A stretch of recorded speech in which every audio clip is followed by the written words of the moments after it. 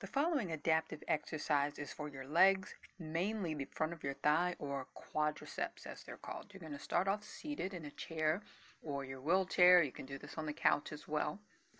You're going to need either a pillow or a balance pad. I'm using both so you can really see me push down here. You're going to lean forward in your chair. Use your hands to help support your torso as you lean forward.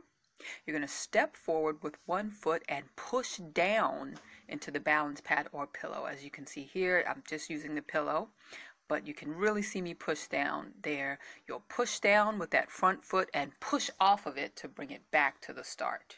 Repeat.